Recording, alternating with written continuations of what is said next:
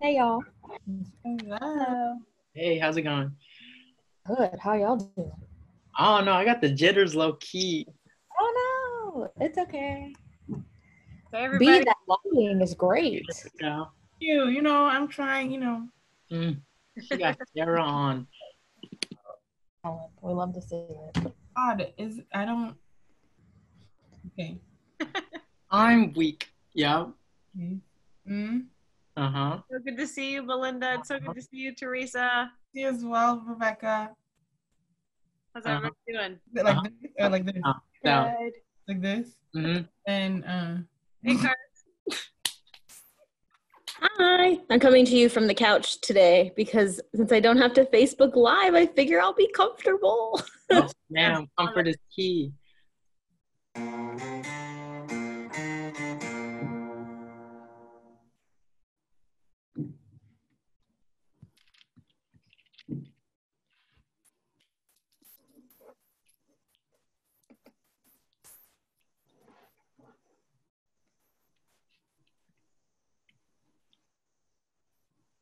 Oh, wait. Oh my God, I'm so sorry. Is this not sign language club?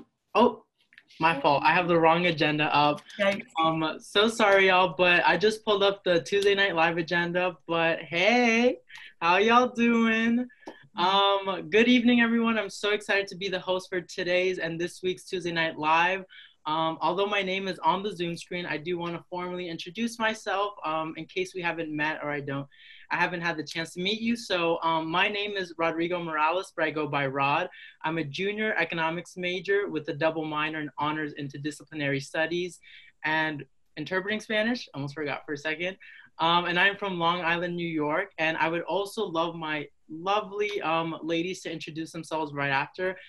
When you introduce yourselves, also include your student involvements. So I'm the president of the Latinx Student Alliance here on campus. I'm also the treasurer of my business fraternity, Phi Chi Theta. I'm also in student ambassadors. I'm on my King Tim Miller Student Advisory Board and also a 2020 orientation peer advisor. So kick it off, Miss B. Listen, Rod does all. He does everything on this campus. Crazy. My name is Belinda Addae. I am a rising senior from Ashburn, Virginia.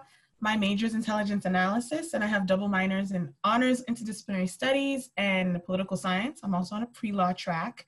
I am the president of ASO, the African Student Organization, a member of Student Ambassadors, a member of Phi Alpha Delta, as well as a lead team member for the Student Leadership Center, formerly known as the Duke Center. Hello, everyone. I'm Teresa Larios. I'm a rising senior. I'm from Arlington, Virginia, and I'm studying international affairs and Spanish with a Spanish English interpreting and translation minor. I'm currently the vice president for a multicultural sorority of Hermandad de Sigma Iota Alpha Incorporada, and I'm also the president of the Intercultural Greek Council this year, and I'm excited to be here. Awesome. Teresa, do you want to introduce Rebecca's activity? Yeah, so we'll go ahead and let Rebecca give us our next activity. Right. Buenas tardes, everyone. We're back with our ¿Sabías qué? Segment where we find out what we need to find out. Este va a ser un mensaje bilingüe. This is going to be a bilingual message. ¿Sabías qué? Selected by NASA in 1990, Ellen Ochoa became the world's first Hispanic female astronaut in 1991. She made history again in 93 when she became the first Latina to go to space when she served on a 9-day mission aboard the Space Shuttle Discovery. ¿Sabías qué? The official name of Mexico es Los Estados Unidos Mexicanos, the United Mexican States. It officially became the United Mexican States after gaining independence from Spain in 1821. ¿Sabías qué? In 1968, Shirley Chisholm became the first Black woman elected to serve in the U.S. Congress. In 72, she became the first Black woman to run for president of the United States and the first Black person to run for a major political party's presidential ticket. ¿Sabías qué? The wealthiest person to ever live was Mansa Musa, king of the Mali Empire in the 14th century. He owned nearly half of the world's gold and was worth an estimated $400 billion. Thank you, chicos. Back to you. Oh my God, I would like to be worth $400 billion. Oh, that is coin right there. Thank you so much, Rebecca, for giving us our weekly Sabías Que. So now that we've had everyone kind of introduce themselves and say their segment, I just wanted to get into the topics and the agenda of tonight. So today we'll be discussing what it's like being a first-generation college student, both from the perspective from a documented student and undocumented students. In addition to that, we'll also be talking about the obstacles and struggles that we face coming into college and during, but most importantly, how we overcame those. And finally, once we overcame those obstacles, how we came into our leadership roles and, you know, how we've become thriving students here at JMU. But before we can get into all that, I would like to just preface and talk about some expectations for the night. So before we even get started on tonight's conversation, I do want to say that this is a safe space and a judgment-free zone. So, you know, just being mindful and respectful of one another and making sure that we're listening to everyone wholeheartedly, being attentive listeners. I also want to mention that although we are focusing primarily on undocumented and documented student struggles and obstacles, that in no way invalidates any other student experiences. This is just a way to highlight ones that you may not necessarily hear of as often, and just let you know that there are different paths and all paths are unique, and they make a student, you know, the student that they are here at JMU. So with that being said, Teresa, would you love to talk about our mission, what we hope everyone takes away at the end of the night? Yeah, so the mission for our conversation today is that you're all able to walk away with a different student's perspective, one that you may not be familiar with, and we want everyone to embrace the struggles that they've faced because they led you to where you are right now. But we also want to say that sometimes some may not face some struggles or obstacles, and that's totally okay. We're all students and we have our own unique stories which led us to JMU and the world today. So just to make sure that everybody's comfortable with each other and promote conversation later on in the segment, we're just going to break out into breakout rooms and we're just going to talk about obstacles that you may have faced as a student coming to college or during college. And so these obstacles can range from waiting at D Hall. Well, actually, I like E Hall better, so I'll say E Hall. Waiting at E Hall, waiting in line to like get food, or trying to figure out how to apply for college in general, or maybe just registering for classes because that can be really stressful. But again, kind of just like what Teresa said, we just want to acknowledge that not everyone goes through really big obstacles or has faced anything serious, and that's totally okay and valid. But we just want to rather talk about it and learn from others and get a different perspective. And it's in no way comparing your trials. But yeah, so now we're just going to break out into some rooms and talk about those. And also recognize that we can go as light or as deep as you want to. Thank you so much for that, B. Whenever we are able to Zoom away, either one of us three will be in your breakout room and we'll, I just realized I said Zoom away. That's fun. Didn't even think of that one. But I guess here's the invitation. We'll see y'all in there. Yeah.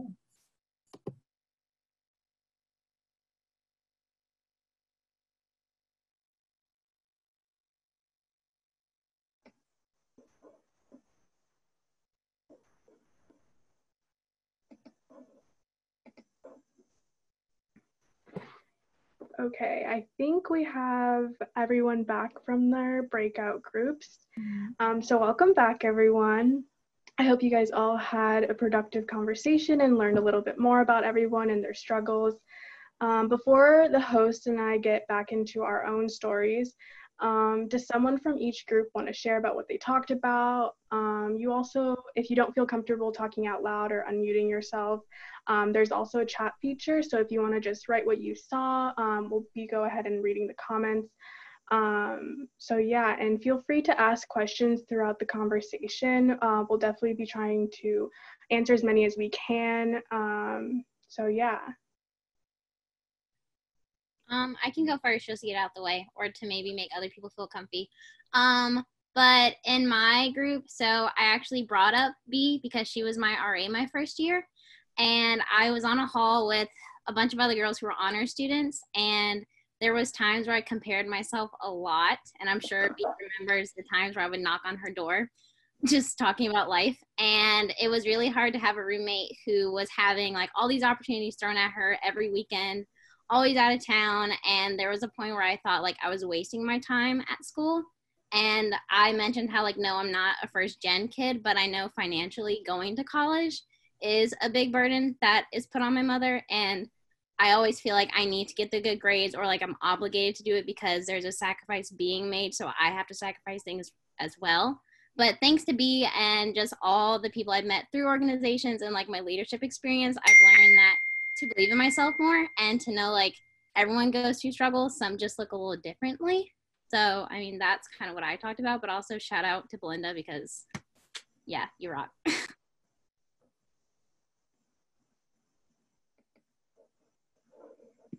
And I got muted. Thank you for sharing, Maya. Yeah, totally. I think one of the biggest issues that everyone, or at least I know of, is that financial cost and just like making sure, how am I going to stay in college? So thank you for sharing. Does anyone else from a different group or from the same group even want to share?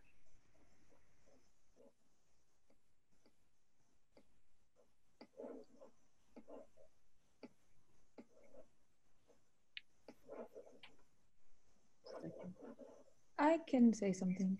I know I expressed that, of course, I'm a grad student and I did not attend JMU for undergrad. But something that was difficult for me coming into an unfamiliar space where no one I knew like had any insight on was just all of the jargon that's used at JMU and all of the it's like I didn't know the difference between a D hall, a E hall, an SSC, a quad, all of these different things. And that was a little, and like everyone around me just like knew what it was and would always talk about it. And I'm just like, and it's like no one really explained it to me. And so like I had to stop one day and just be like, yo, like what is this? Because I have no idea. So that's something that I shared, and I'm sure that is something that many other people have felt as well. So yeah. Awesome. Thank you for sharing. The amount of acronyms that JMU has is kind of wild. I know I teach some of my first years as an OPA, like the acronym, so that way when they do get here, they kind of know a little sense and they're not saying like, what is that building? What is that? So Karina asked, how can the JMU culture change to be more inclusive? I guess from the very start, just saying building names and department names as a whole to begin with. I know a good example, even now, since a lot of students do not even know what CMIS stands for, just from the very beginning saying that is the Center of Multicultural Student Services. And, you know, after everyone is comfortable and knows what that is, say, okay, now this is CMIS. This is how we say it. The same thing goes with like ECL, which is actually known as Rose. But, you know, a lot of people hear, what is an ECL? Where is an ECL? There's no building with that name. Just saying like that is the East Campus Library, Rose. And we should keep calling it Rose for respect. But yeah, talking about safe spaces, for sure. Just making sure that people feel, just like I said at the very beginning of this call, a judgment-free zone and safe space where you feel like you can be comfortable in expressing what you want to say, and all that. So thank you so much for asking those questions and those comments in the chat, putting it to use already. I'm here for it. So if I could just get one last person to share, because there were 3 groups, I believe.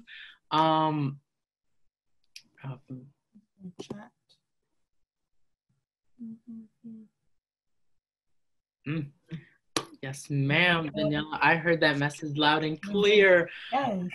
We will be talking about that in our own stories, because that is something that we, or at least I and B, went through. And so, you know, but thank you for sharing. So I guess with that being said, let's move on. Let's talk about some of the obstacles that we face, and hopefully in our stories, in our journeys, something sparks and maybe you all know that feeling, or can empathize and say, oh, wow, like I didn't realize that. Or maybe you can give your own 2 cents or something like that. So with that being said,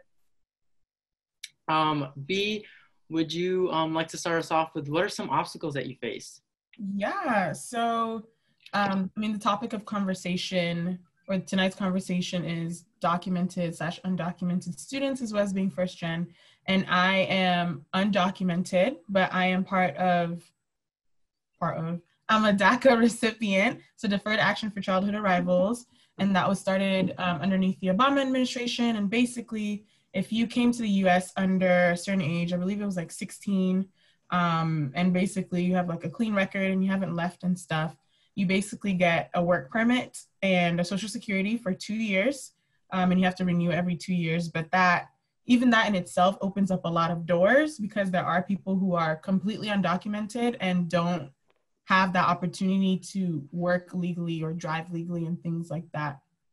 So coming into that, or knowing that that was my case, before college, it was really hard to think about even going to university or attending one, just because I was like, I don't have any money and DACA recipients cannot get federal aid. So how am I going to pay for college? How am I going to how am I going to complete my parents' dream of coming to the United States, getting a better education, and like making something of myself, coming from that immigrant perspective, because I am from Ghana. And so figuring out what school was a good school or not, especially because on top of being a DACA recipient, I'm first generation and I'm the first in my family. Like, I'm the oldest and all that. So I'm going through all of this by myself, filling out the FAFSA and like trying to figure out like, what do I even put on it, because my parents don't know anything about that, and kind of just going through that alone. Doing campus tours alone, like my parents did not have time because they were working. And I mean, luckily I was in a program called Campus in Loudoun County high schools, and that was basically like first generation students whose parents like really don't know anything about this process will take you on campus tours and things like that. But it was still like, oh, well, like my friends are going on campus tours with their families, and I'm just like, okay, I'm in this program, and that's the only way I would have ever visited a campus, period, because who would have taken me? And just the whole college application process, calling up admissions from different schools and them not even knowing what DACA was at that point in time, because it was like 2 or 3 years old. So I'm calling JMU admissions and they're like, we don't know what that is. And I'm just like, help, you know, like if it wasn't for my grit, truly 100%, I would not be here, and like pushing to like fulfill my dreams. And then during college, taking a gap year, I had to take a gap year after I graduated high school in 2016 because I couldn't afford it to come to university. And then luckily, like pulling on my resources that I had at JMU and finding a way to come to college and pay for it. But trying to find my place here, because I was like, everybody that I know just came straight from high school. I took a gap year, did some real world experience, worked full time. So knowing that like I'm in college and then 4 years after that, I'm going to go back to working full time, which sucks. Like I'm not looking forward to that again. But finding my place and like having like FOMO, or like fear of missing out, because I was like, well, I'm here in college. I want to do everything that everybody else is doing, but it's also knowing like I'm not like everybody else. Like I really came to school to get an education. And so trying to figure out that balance and having to focus on being here at school, but also taking care of my family back home, because I'm the oldest. I kind of low-key ran the household. So like even to the point where I was like, can I even go to school, because my family's gonna fall apart without me like being there, and like feeling like I'm living a double life, because here at JMU, I'm not undocumented. I am a Black woman that looks like everybody else, drives and has a social security and stuff like that, can go to the mall and stuff. But like back home, it's like I'm dealing with all these things going on politically with my status, on top of trying to provide for my family and making sure I'm not forgetting them while I'm here. Yeah, so those were some of my obstacles. Yeah.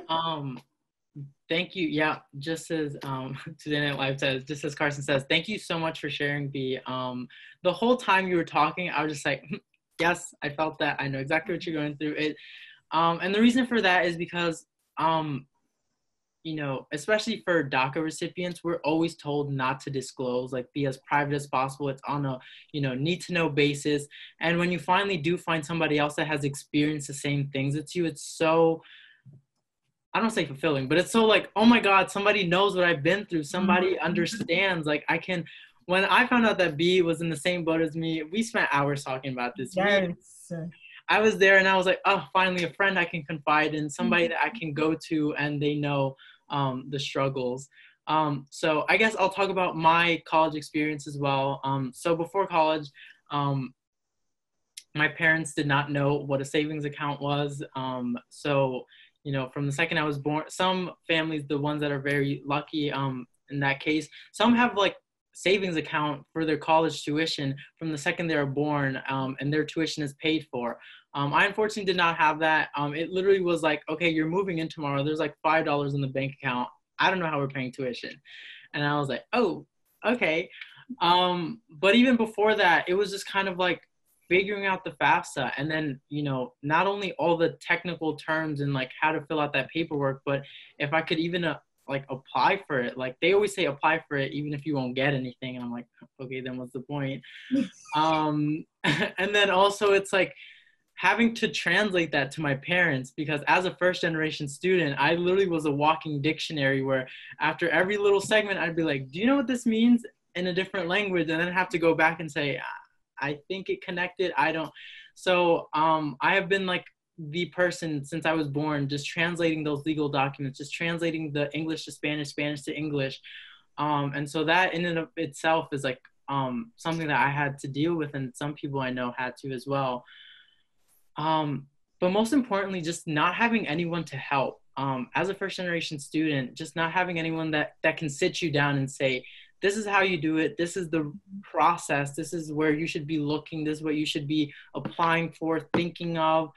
None of that. And that's kind of like the most discouraging part, because you have to, it's an uphill battle. You have to figure everything out as you go. But as B was saying, like that's what makes the college experience more worth it. My parents and I always say, like, no, you can get your things taken away, but no one can ever take your education.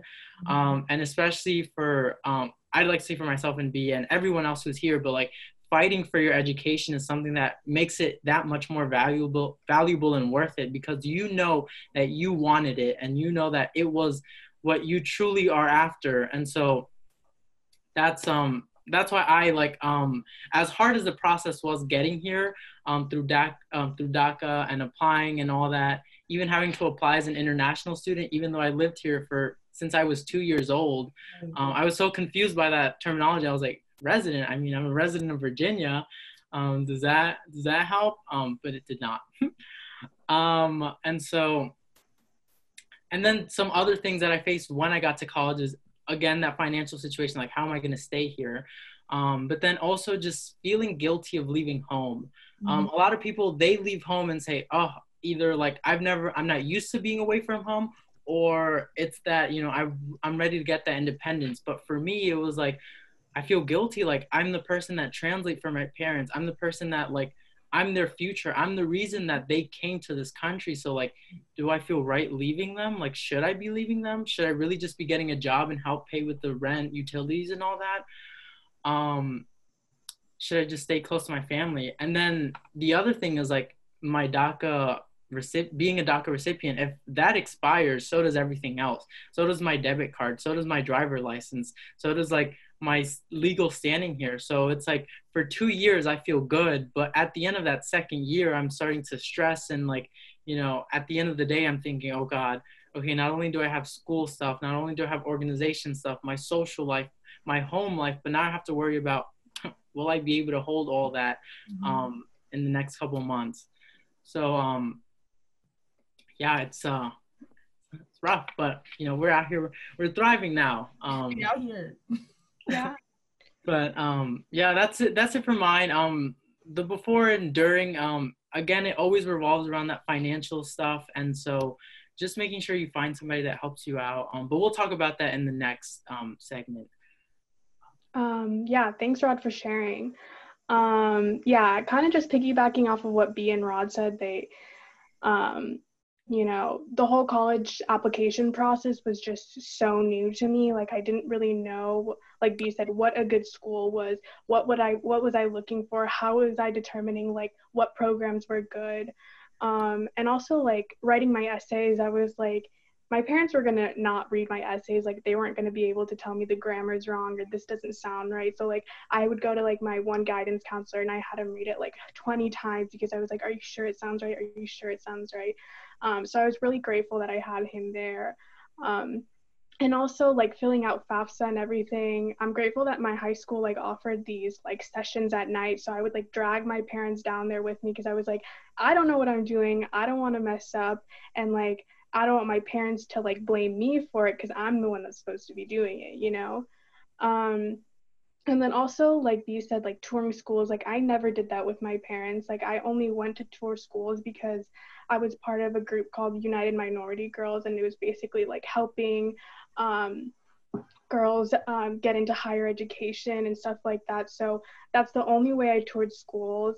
Or if my friend was like, yeah, I'm gonna go, and I'd like tag along with them because my parents were not gonna take off of work to go take me. Like it was really difficult, and like not that I almost felt like alone because, you know, my friends would go with their parents, but like my parents have never visited me. Like the one time they came to see me at JMU was to move me in, and that was about it. So it was kind of just like, you know, a little sad. And then like getting here to JMU, it was really difficult because I came from a really diverse high school. Like, you know, the white people were in the minority, so it was different like coming to JMU. And when I was in my dorm, I was like one of two Latinas. So it's like I went from being surrounded by people that looked like me to going to a place where I would walk around campus and not see anyone that looked like me. And I talked about this in my small breakout group that it was like really difficult for me. And I like called my mom and I was like, I don't think I belong here. Like, I don't think this is where I'm supposed to be. Like, I think I need to go back home. She was like, no, you can't do that. And that was the whole like imposter syndrome because I was like, I don't think I belong here. Like there's no one that looks like me. Like how am I supposed to know that I belong here, you know? And I think that what also kind of was difficult was just like finding mentors and like, you know, finding mentors that looked like me. And thankfully one of them is on the call. So shout out to Karina because meeting her and taking her class like really helped me because it's like if she can do it, I can do it. Like, you know, and that really helped. And also like we also talked about safe spaces in our breakout group, and I think finding LSA was like what really helped me because it's like, okay, I know there's a percentage of people that look like me and they're doing it too, so that just gives me motivation to be like, you can do it, you can finish. And the fact that I'm here means that someone else is looking up to me saying like she can do it and so can I. So yeah, those are some of my struggles. So yeah, Rod, you want, so I guess we'll move on to the next question. Yeah. Really quick before you talk about how you overcame all that. Just like Karina said, struggles become strengths, and ultimately we do overcome them. Also, everyone, thank you all for using the chat. I'm here for the interaction and all that. But right now we're about to talk about how did you overcome those obstacles, and whether you didn't talk about your struggles in the chat, please talk about your what ways you went through it and what ways you overcame those, so that way maybe somebody else who's still going through it can learn from you how you went overcame them. So just wanted to add a little of that. But yes, Teresa, could you let us know how you are a thriving student, how you overcame everything that you went through? Yeah, so I kind of like touched on it a little bit, like finding those safe spaces. And, you know, you need to do that, you know. You have to be willing to go out of your comfort zone and be uncomfortable. And I think that was like really difficult for me because I was so like in my bubble those 4 years of high school, and then coming to JMU, I was like, oh, I need to like make new friends. I need to find a new circle. I need to find new hobbies. So CMS really helped that out for me. Like joining LSA, becoming a member of my sorority, like really helped me find myself again. Also like finding mentors, finding professors that I really connected with, and just, you know, delving into my education. And, you know, I have this mentality. Sometimes I have to like reflect and be like, you came to JMU to get an education. You came to get that diploma. Yeah, there are benefits of like having friends and, you know, the social life and the social aspect of everything. But like at the end of the day, like you have to do what's best for your education and what's best for you and what's going to help like move you further along in life. And you know, if that means not having friends, it's definitely going to take a toll on your mental health. But I think for me, it's like you have to focus on school, because it's like I don't want to be wasting my parents' money. Like I don't want to, like if I can graduate in 3 years I would have, but like it's just not like that. But yeah, like definitely finding my safe space and just being comfortable with being uncomfortable, I think really helped me a lot.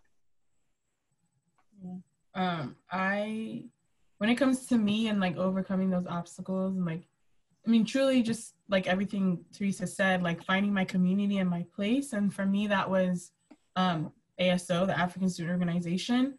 And I mean, luckily I had a cousin who was the former president. So I kind of like came in and kind of knew people already. So it was just easier to like get into that.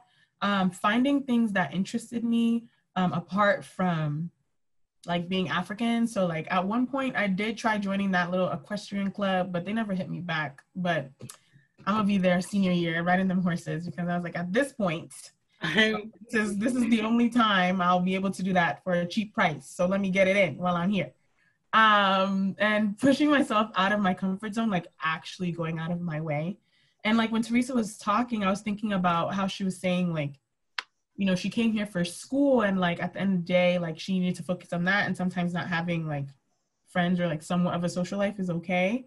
And I was just thinking about how my freshman year, I came in, especially after my gap year, and like kind of like being alone, like pushing out of my comfort zone to like make friends, to the point where it didn't affect my studies, but like I definitely focused on like friends more.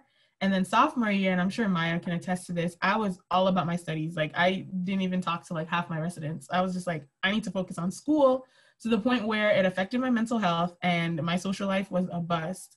And it was just like, just this junior year, I was getting it together, and then Corona was like, LOL, try again next year. But yeah, just finding my place, my people, and remembering my why and making the best out of my college experience right now. Also, because I recognize that I'm one of the lucky ones, truly as an undocumented student, being able to go straight into a 4-year university and graduating with a bachelor's. Like, it's just like remembering who I do it for, why I do it, and moving forward, like things are going to be better. So just keeping that in the back of my head. I love that you talked about the balance of everything. Something that I share with my first year students as an OPA whenever I do this little word activity is I want them to write down one word to describe their JMU experience or their first year and what they want that to look like. And so when I do my example, I write the word balance, because that's what college is. It's not just all academics, nor is it all social life, but it's a mix of both. Because if you're too into your academics, then you know your mental health might suffer because you know you're only focused on one thing. But if you're too involved in your social life, then your academics suffer. And at the end of the day, as Teresa and B said, we're here for our degree and our diploma.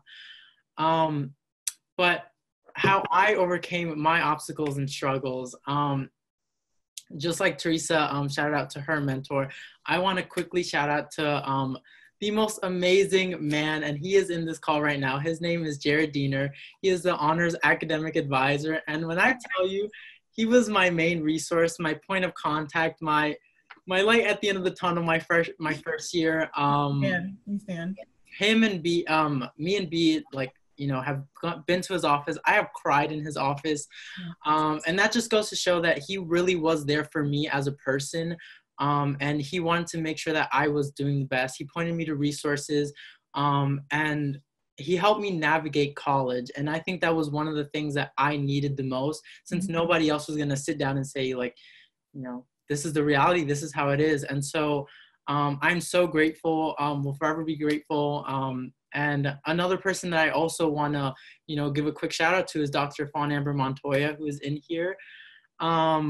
You know, she was there for me this upcoming year, and having somebody that looks like you in an office like that is like, wow, like I feel seen. all that. Yes, Jared Diener is a phenomenal advisor. But yeah, so as to how I actually besides Jared and all that, just making all those connections, finding those communities, as everyone has been saying, you can't do this alone. And so making friends with the people in my hall, finding those organizations that I felt, aligned with my values, meeting those people that, I could see in my future. I remember my parents would always say, like, you'll never have true friends. Like, you don't know what that is, like all that. And then coming to college and everyone talking about, like, these are my lifelong friends, this, that, and the third, and, not knowing what it was, but now I can truly say, like, the people that I have met, the people that I know, those people are not my friends anymore. They are my family. They mean so much to me. And it's just the fact that I went out of my way, out of my comfort zone, as B was saying, to, like, find those people. I'm so grateful, and that's how I really did it. But yeah, and then the financial stuff, just getting pointed out to those resources, whether it was what individual programs offer or, outside scholarships and things like that. Everyone has the opportunity. And so just knowing that I had the opportunity was really what helped out and what keeps me here. So I really appreciate all that. So with that being said, before we get into, our on-campus leadership, how we got into that and all that, I would love to turn the conversation to everyone and just so it doesn't feel like a lecture from 3 students. So you learned a lot about our stories, about us, how we came to college, how we are in college. But I think right now I'd love to ask everyone, if one person could volunteer, if, y'all can blow up the chat. What were some things that you were unprepared for when coming to college? Or what are some things that you did not expect? And so I'll give it a second just to see if we have a brave soul. And then I'll actually put it in the chat just in case you forget the prompt. Yeah.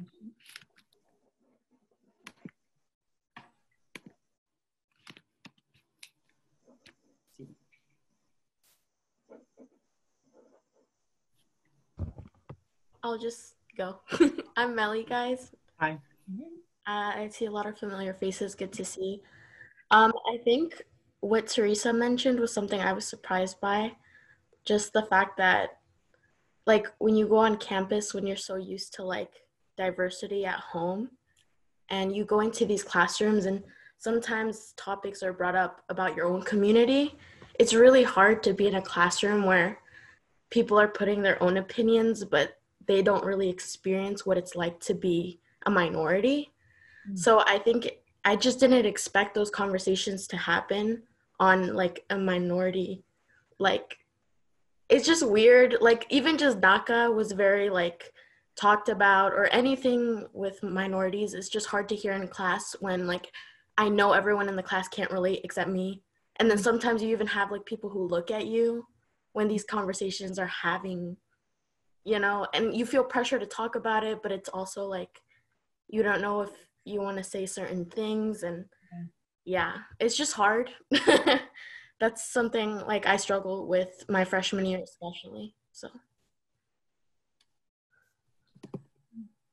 thank you so much for sharing. And it is a very uncomfortable situation where, like, something that relates to you, people kind of expect you to talk about it. And I don't know, and from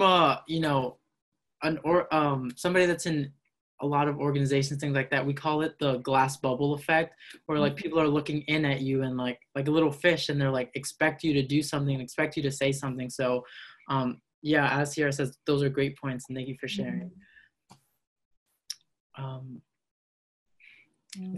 Someone talk about being, like, really good academically in high school, but then getting to college and kind of relearning in large lectures and, like, drowning academically, like, your first year.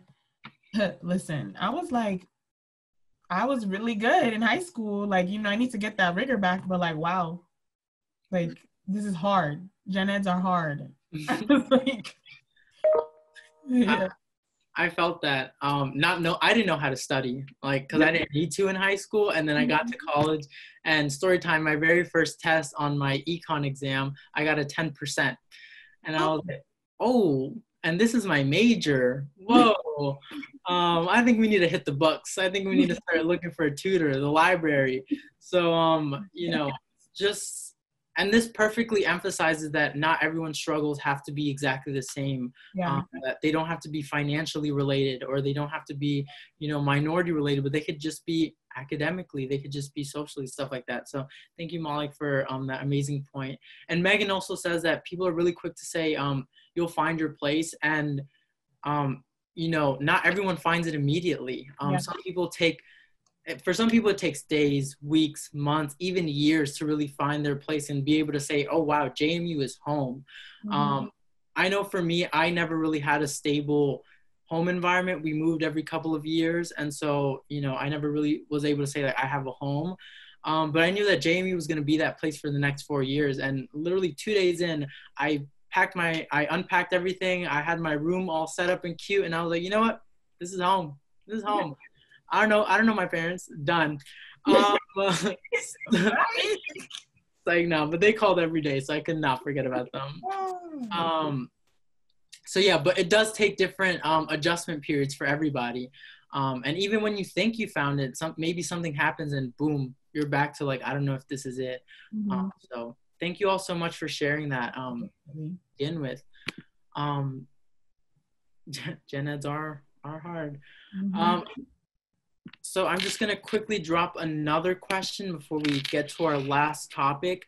And that is, what are some things that you could have done to better prepare for your first semester at college? Now, whether you're ending your first year, second or third, fourth year, what are some things that now looking back you could say, oh, I wish I would have done this differently? Yeah, and I really like to hear, I know that we have a few like first years or like incoming first years. So like, yeah, definitely please share out.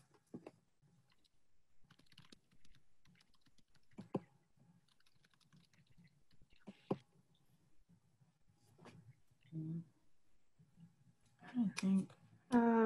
I might share, just kind of piggybacking off of like what Megan said, like, I think mentally preparing myself to like be uncomfortable again is like really important, because this is a new space, and just like she said, it takes time to find your place, and I think you have to put yourself out there to take advantage of what JMU offers as an institution, like socially, academically, and like student organized, like one of those things. Like I was super nervous going, like I did not want to go, and my friend was like, no, let's just go, we'll go together, and I was like, okay.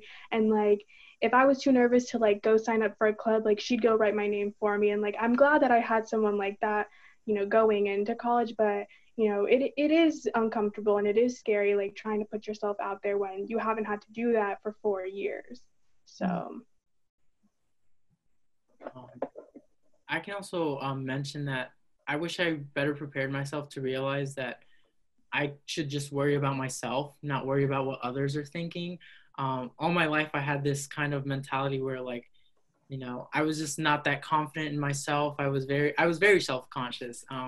And so when I got to college, I thought all 20,000 students' eyes are on me. Like I'll walk down the street and they'll notice, what shoes I'm wearing, what shirt I'm wearing, if my shorts are too short, because they do be kind of short. But just things like that. And so I then realized, I was like, you know what? Nobody cares. Everybody's minding their own business. And I know, because I mind my own business. I have somewhere to go. I go from point A to point B. So what stops me from thinking that other people aren't the same? And so just kind of preparing yourself to realize that, everyone's in their own world. Everyone's worried with their own stuff, and just, focusing on yourself and just making sure that at the end of the day, you do things for yourself and not others. Because that's important. Also, being more organized. I was the type of person in high school to, at the end of the day, at my locker, I'd be like, did I need this, that? That does not fly in college. Those syllabuses are out for a reason. And so just making sure I know when things are due, because nobody's going to tell you when they are due. Yeah. Piggybacking on Rod, like definitely, like, I mean, I'm in my mind your own business ministries. Like I'm not I'm not here for it. Like, I'm gonna focus on me and do what I do. But like really nobody, not like nobody cares, but like really do you. And that's so freeing. And like now I'm a rising senior and like I recognize that, but that's like truly for like life even, like just do you, mind your own business and keep it rocking, you know? But I think for me, one thing that I could have better prepared myself for my first semester was definitely like free time. And like I know like people have said that, but it's like I can't tell you how many times like I was like my first semester, I was like, oh, like I already did the homework for this class. Like I don't need to go because my parents aren't telling me to go. And things like that. And like I think Sarah Welsh is in the chat. She used to wake me up before like our like 4:15 SCOM class like every day because she was like, we're going to class, and she held me accountable to that. So like finding friends that will hold you accountable as well, but like really like free time, like learn how to deal with it, time management. And of course now that I'm like older or like my senior year, I'm just like, oh, thank you God for free time because now I have like more things to do and like fill it up with. But like yeah, definitely like recognizing that free time and independency can go sideways if you don't like pay attention to it. Yeah. I just want to piggyback off of that actually, because I had a point in my notes. Yeah, free time was like really weird for me, like because in high school I was like involved in like so many organizations and whatever, and then when I got to college I would just go to class, and then like I had like one organization and I was like I have so much free time, and I felt like guilty at first because I was like, I'm not working towards anything. Like I should be doing something because I have so much free time. And then I realized like I had to reflect, and I was like, that's why like I burned out in high school, because I was just like constantly on the move, and like I wasn't really paying attention to like my mental exhaustion. I was actually tired. And I think like learning about like self-care and realizing like I need to care about myself first before I do anything else, because if I'm not mentally okay, if I'm not like well rested, then nothing else is going to go right. So like definitely learning how to like manage your free time was really important. Yeah. I quickly want to mention something in the chat. Megan Moore says, be yourself. Don't try to fit into groups, but rather find a group that welcomes and encourages the best version of yourself. I absolutely love that, because in orientation, something that we say is we look for people to be their true and authentic selves, not somebody else or not somebody that you think that we might want. And so not every student is a cookie cutter student. Not everyone fits the same mold. And that's the whole purpose of this conversation, to realize that there are different perspectives, different paths, different everything, and not everyone is the same or even close to being the same. And so, and that's also how you realize who's like really there for you and your true friend, because they accept you for who you are, what you bring, not what you bring after you meet them, or like, you know, a different version of yourself. So thank you so much for putting that out there. And in addition to that, we also see, I also see Kuda and Daniela, their conversations, what we just talked about, that feeling of burnout and always having something to do.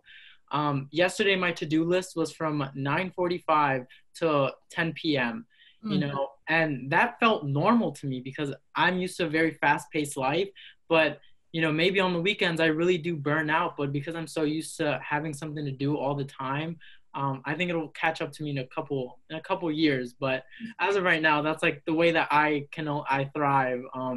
So if y'all know me and y'all see my to-do list, you know what I'm talking about. Yes. Some notes are. Yeah. This chat is really good. I see Jared.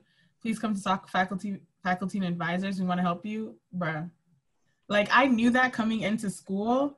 But like, please take it serious, because these people, the faculty and advisors you talk to could be the link and the network to an amazing job after you graduate. Like building those connections is like, get into it, definitely. Because they will help you and they'll do what they can, you know? Something that Daniela says, her immediate family not understanding, and, you know, just because they don't know what's happening or she has to explain everything, that doesn't mean that they don't care. I think that's so valuable, and totally true, that like I have to explain to my parents every single day what a bachelor's degree is. I have to explain to them what my major is. I have to explain to them how to register for classes, just as Daniela was saying. I have to explain to them, you know, how to fill out this form, why that form is needed, why I can't share my grades. Not that I don't want them to see that. that bad grade on a test, that 10%.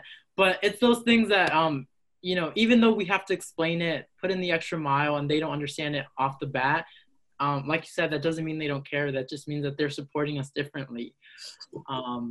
I know for me, like, my comfort food is some pupusa. So, you know, even though my mom doesn't understand anything, she gives me one of those and boom, my problems went away. Period.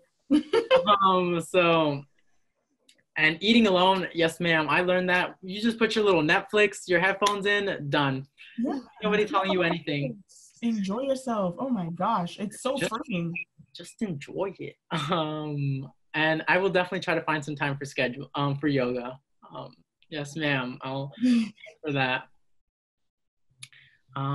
Let's see, one more thing in the chat. Yes, 100%. Caitlin says just going to the free fun events on campus. Say less, before I keep going on that, say less, Dr. Miller. Yoga, I'm there. What's it called? So just going to those free fun events, they're there for a reason.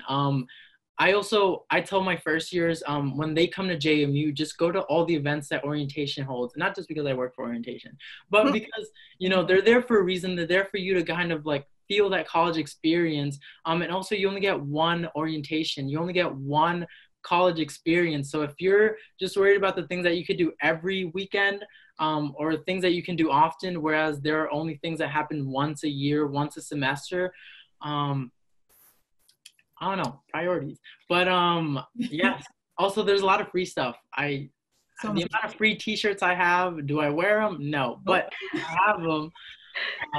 So yeah. Awesome.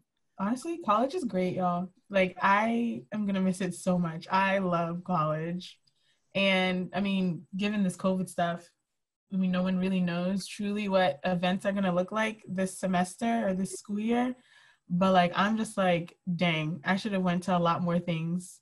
But that's also like me being a senior and like being sad that I'm leaving. But yeah. Don't even talk about being a senior or the G word, because I will fight you. I don't want to hear that. I don't want to hear my seniors talking about that, because I'm not ready. I barely dealt with the ones that just left this semester, so don't do it. All right, so one of the last things that we want to talk about is how we came into our leadership, and how, you know, quick flick, but how, you know, Teresa is the president of the Intercultural Greek Council. You had it. Oh, so close. And then how B is the president of the African Student Organization, ASO, and how I am the president of Latinx Student Alliance. How, you know, that didn't just happen overnight, but, you know, how us students, as first generation students who never even thought about coming to college, or I didn't think about coming to college, am now in this position. So I guess I'll start it off to end us all. Like I said earlier, I had a lot of I was very self-conscious. I had a lot of, you know, stuff going on. I just didn't believe in myself. I didn't see myself as a leader. I didn't think people would take me seriously, or that I could contribute or anything like that. And in high school, I was the president of the Sign Language Honor Society, but that was just the title. I didn't really do anything. And I've learned that clubs in high school and clubs in college are way different. Like, these are businesses in college, like the way we be running things. But I just didn't think I fit in that role, because it was just given to me. So I was like, I didn't work for this. I didn't earn it. So when I got to college, I did a full 180. I became more confident in myself. I realized that it wasn't about what others saw or thought about me. It was like my work ethic. It was what I was doing.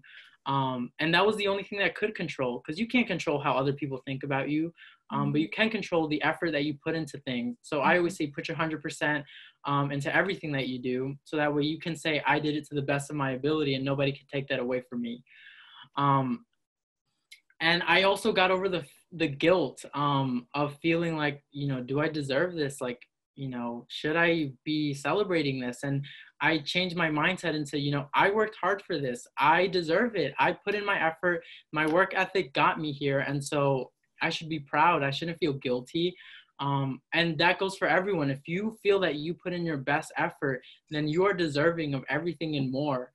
And so, you know, I then also realized that I don't do the things for the title, or I don't do it for that position. I do it because it gives me a sense of fulfillment. It gives me a sense of like, wow, not only did I do that for myself, but I also did that for others. And I love seeing that change.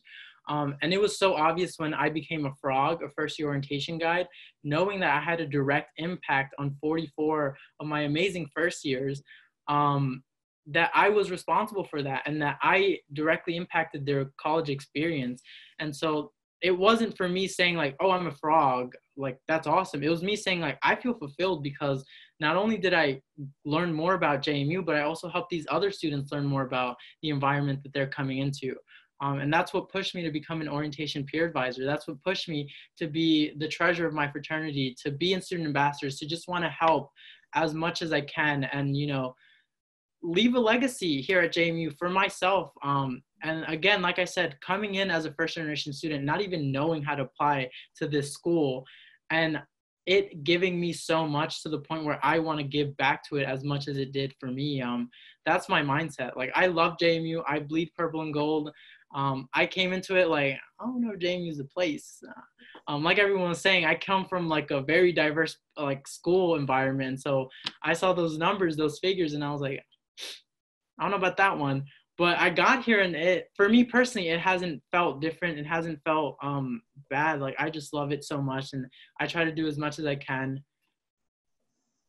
But yeah. Sorry, I was popping off. Go ahead.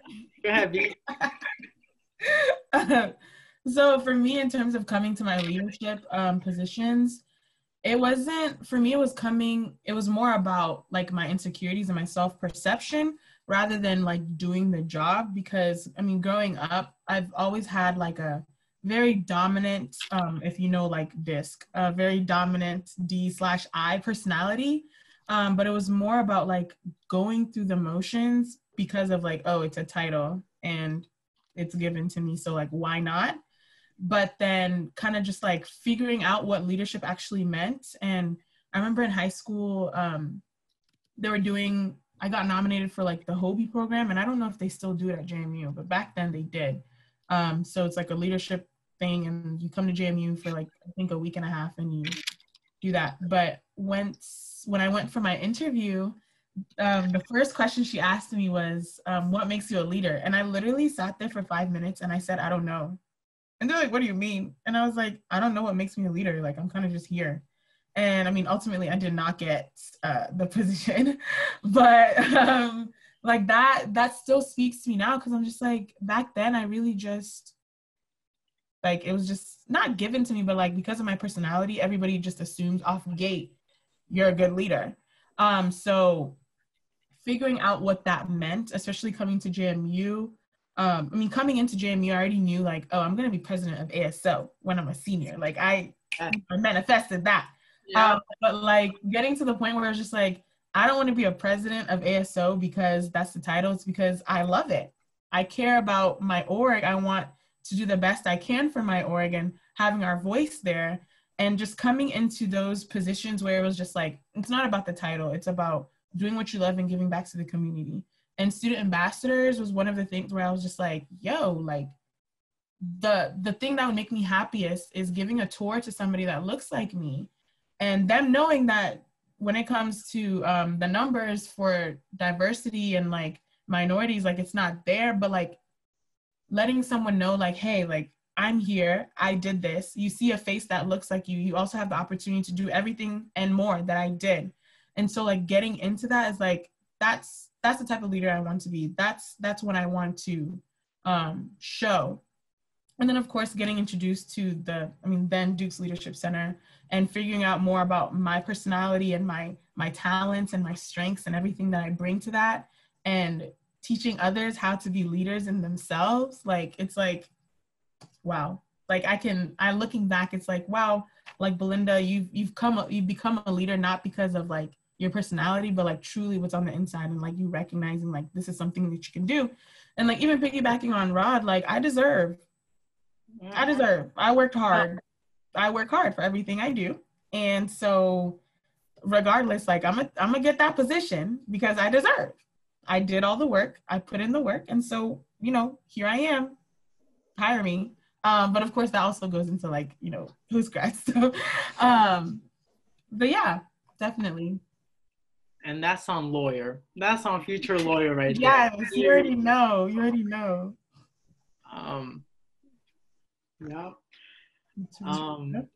Teresa, let us know how you became this amazing. Yeah, leadership has always been something I've always been into. I've always been part of like leadership programs, and you know, it helped because I've always had a mentor follow me, like in middle school and in high school, just someone who believed in me. And it's just like so great because even when I didn't believe in myself, it's like someone believes in me, so I should do it too, you know, fake it till you make it type of thing. And then getting to college, it was really difficult actually because, you know, I had all these clubs and organizations on my like high school resume and everything, and then I got here and I'm like, wait, everybody else is done the same thing and more, and I'm like, how am I supposed to compete with that, you know, all this stuff, and like, you know, comparing myself beyond end. It's like, how am I supposed to be happy by just comparing myself? And I realized, you know, I need to be happy about my accomplishments instead of thinking about what other people have been doing, you know. And I think also seeing like the change that people can make in their community. Like I remember my freshman year, the LSA president, Cindy Funes, her whole exec board did a march for DACA. And I saw that and I was like, I want to be on that board. Like I need to be a part of the difference that they can make on the community. And so that's what really pushed me to get my first position on the LSA board. And then the next year I was like, you know what, I can do better. I want to do more. So I ran for VP, and, you know, I was VP my junior year. So it was really cool just like seeing myself grow within my own board. So it was really awesome. And then also like my freshman year, I pledged for my sorority. And, you know, being around women who were leaders who wanted to make a difference really helped me because I was like, they can do it. I want to do it. Like we all have the same vision. So we're all just going to be pushing each other to do better. And that's what I think I really thrive off of, is because like we should all be pushing each other to do better, not to be comparing ourselves, because that's what really helps, you know? And, you know, I think that's what I really like about leadership, is because I'm not only teaching myself, but I'm teaching everybody else around me. And shout out to my Sia sister who's on here. She's the new president. And it's like, I'm super proud because it's like, I've done my job and now I'm able to pass it down and see what great of a job she's going to do. And that's what I want. You know, you want to make a change. You want to be able to get through this like cycle of just creating better and better leaders, because that's what it's all about. You know, and now becoming ICGC president, it's like, I was really nervous. I was really nervous running for the position because I was like, I don't know if I'm qualified. I don't know if I can really do this. And like, there was so much doubt. And then I was like, I just need to take a moment, because you know how there's always like that thing where they say if men see like one quality on like a job interview or a job posting, they'll apply for it, but if a woman sees like one quality they don't meet, they won't do it. And so I was like, I need to stop that mentality. Like if I think I can do it, then I'm gonna do it, and the worst they can say is no. So I'm just gonna keep pushing. And yeah, so I'm super excited. I'm glad to be always surrounded by leaders who want to do better and want to be better, because that's what I want to do. So yeah, that's my leadership story. That last part gave me chills. Don't let a job posting tell you that you can't. You'll probably do it better. But I also just want to mention that although we're talking about leadership in the positions that we're in, as president, as vice president, as whatever we were in the past, that in no way, shape, or form means that you have to be any of those titles to even be a leader. You can be a leader in any respective way, as long as you feel that you are making that change, as long as you feel that you are doing your best effort, you're putting your best foot forward, you're contributing. That's what a leader is. It's not somebody that just wants the recognition. It's somebody that is working actively for those people around, causing that change, inspiring. And so I know everyone here is a leader, whether you're in an organization or not, whether you're in a title or not. Y'all are all killing it as college students. You know, you're a leader in your own respective way. And as first generation students, we're leaders for our family. We're the first to go to college. We're paving the way for future generations to say, you know, they did that. They did what? That. Yeah. Let's see. Let's look at this chat.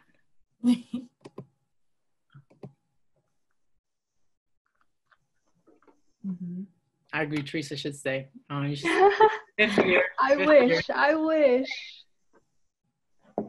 Yeah. Sorry, I was gonna add something and now I can't remember. Yeah, I also agree with what Aaliyah says right here, where she says, you know, even though some people get super involved, don't compare yourself. Your involvement might happen junior, senior year. It doesn't have to happen immediately. And it's okay to take your time and find your place. So I love that. I really appreciate that. Yeah. Oh, this is what I wanted to say. You know, just like they were saying, you don't always need a title to be a leader.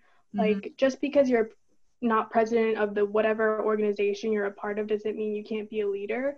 There's a lot of background work that goes on. So if there's a committee that your organization has, you can be a leader by just being a part of the committee or getting people to join your organization and spreading it around. Like, just because you don't have a title doesn't mean you're not a leader. Exactly.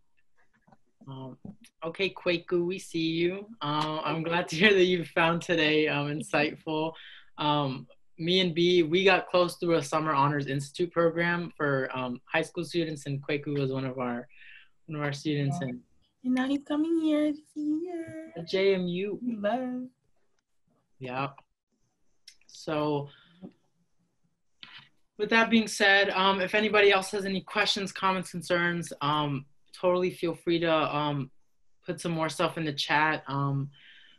But other than that, it looks like our little lecture is up. I want to thank everyone absolutely from the bottom of my heart for, you know, being so participative and involved and engaged in tonight's Tuesday Night Live. Heard that, you know, not everyone has to, that there's an expectation to make an impact. And there is no time frame. Yes, sir. Let me get back to my wrap up. So, you know, for any other first generation students, I do want to plug a resource and organization on campus that we have, and it's called Torch, and it's basically for other first generation students to connect and feel like they have a network of, you know, people that have gone through the same experience or kind of know what's going on. Like I said at the beginning of the call, when I found out that B was DACA just like me, it was like a weight off my shoulder. I said, wow, finally somebody understands, somebody knows, I can openly talk about that. And we just want everyone, whether you're an incoming student or a current student, to feel that way as well. So I'm gonna drop that in there. So I put the IG for Torch. I also have the counseling center because, you know, we're always expected to be strong leaders. And sometimes at the end of the day, you know, we're left to our thoughts and sometimes it's a little too much and we need other people to kind of help with that. So, you know, destigmatizing the counseling center. If you need somebody to talk to, that's what they're there for. Also, for my unorganized self, the advising center or career and academic planning, having somebody sit down with you and say, this is what a good, you know, organization looks like. This is what planning for time management, this is what that looks like, and having somebody help you with that. So yeah, those are some resources I wanted to plug. But if you have any other questions, comments, or concerns, we are more than willing to talk to you about those either here or off. And I hope that this conversation was able to broaden your perspective and make you walk away with a feeling that, oh wow, like I learned something different, and I respect that. And again, back to that feeling that no student follows the same path. We all have our unique perspectives, our unique ways of getting here and getting through college. And so just being proud of that, just being proud that we are currently doing it as students, first gen or not. But at the end of the day, we're walking away with a big old degree with our name on it, to make ourselves and our families proud. So I just want to say again, thank you so much. And I guess that's That's it. That's all I got for y'all. Thanks, guys. Not the dog, Sierra. I'm weak.